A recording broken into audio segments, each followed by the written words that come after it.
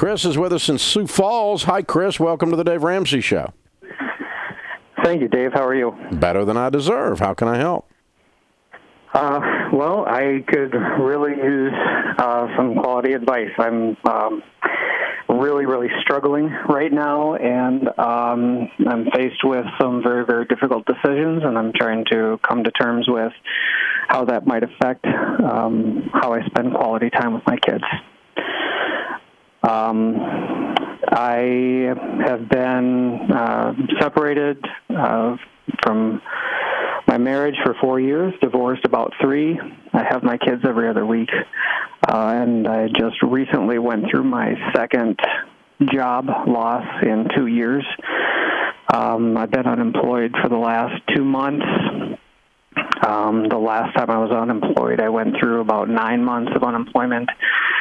And the funds are really, really low. The debts are piling up, and I just really don't know what to do. Okay. I've been listening to a lot of your podcasts, and the one thing, well, one of the many great things that I've been hearing, but one of the regular things that I hear is to just work. Mm-hmm. And I'm not afraid of work. I just want to make sure that my kids are 9 and 14, and I want to make sure that I can have some quality time with them. And well, you're going to have to work. You're going to have to work to be able to do that. Right. I get that. And so there's going to be listen. All dads and moms have trade-offs. We have to produce economically to provide for our family, and that means sometimes we miss a recital. Well, and I certainly understand missing a recital, but, if I'm picking up, second shifts or third shifts here and there, or maybe that's my regular job, and my kids are in school, how am I spending time with them if I'm a single household income? Well, I'm not positive. I'm not positive on the short term. On the short term, you figure it out. On the long term, you change that around. I would not prescribe that you work something where you never see your children ever for 10 years, but you may have to do that for 5 months because you're broke and unemployed. Yeah. It may be a very difficult 5 months, but if you wallow around in, I can't do anything to create money because I have to have time for my kids, you're going to struggle from now on. What were you doing before? What kind of job were you doing before? I was a project manager in the medical industry, the long-term healthcare industry. Okay, making what kind of money? At my most... No, the one you just got fired from.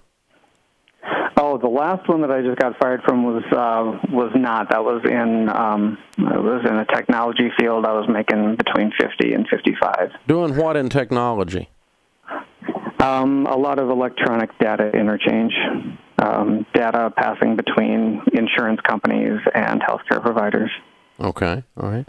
Can you take that skill? That was not my industry. Okay, all right. But your industry is project managing. Yes. Okay. And why did you lose the job? It was part of a large corporate layoff. Oh, okay. They laid off about 10, 15% of their staff. Well, one thing you can do is come up with a self-employed idea where you take some of your project management skills or your tech skills and you start doing those as an outsource for small business. And then you can control your time because you work when you want to work and when the customer needs you, but you're going to have to work when you want to work. You can at least you can, you're not locked into a set schedule that way. But you desperately need to do something to create income around there on a regular basis. Anything.